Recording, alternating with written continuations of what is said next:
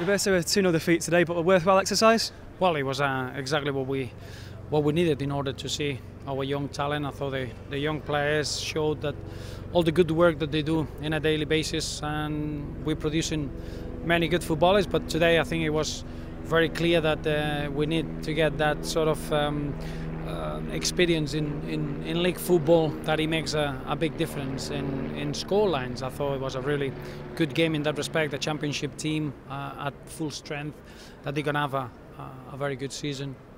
And I thought we competed really, really well. Very few chances. Maybe we should have taken ours. And there are many good aspects to be able to see Brian Oviedo competing for the first time 90 minutes since the long time away from the field of play. I thought the two centre-half, Tyus Browning and Matthew Pennington, were outstanding. And then everywhere else is a little bit of a worry in terms of something that's going to happen in British football.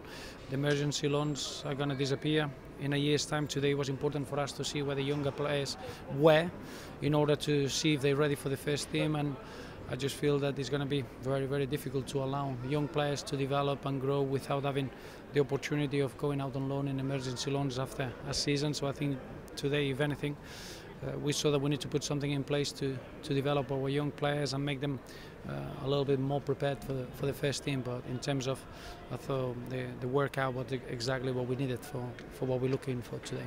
You touched on Brian Oviedo just there. How impressed have you been with him pre-season? Is he ready for the new season ahead? Well, today you needed the 90 minutes. You saw early on in the first 10-15 minutes probably it was just getting used to getting with the tempo of the game and different areas of the pitch, and I thought he coped with the 90 minutes really, really well. It was from that point of view, it was a very step forward in order for Brian to be considered fully fit and ready to perform at the highest level. So that was a real plus. I thought the roles that the first team players had, they were full of leadership and full of good attitude. And then the youngsters, is great to see that talent that they have, that quality that they develop working at Finch Farm. But as I say, I think it was good to see that sort of game in order to see how close the players are from being able to be important in the first team. Obviously Villarreal tomorrow, all eyes on that now. How much looking forward to that? Well, it's a huge game for many reasons. First and foremost, because it's a terrific opportunity to pay admiration to one of the Blue Giants. Duncan Ferguson deserves that event, deserves the football occasion, and for many reasons it's going to be a real celebration. Then we got the real game, and Villarreal are a team with a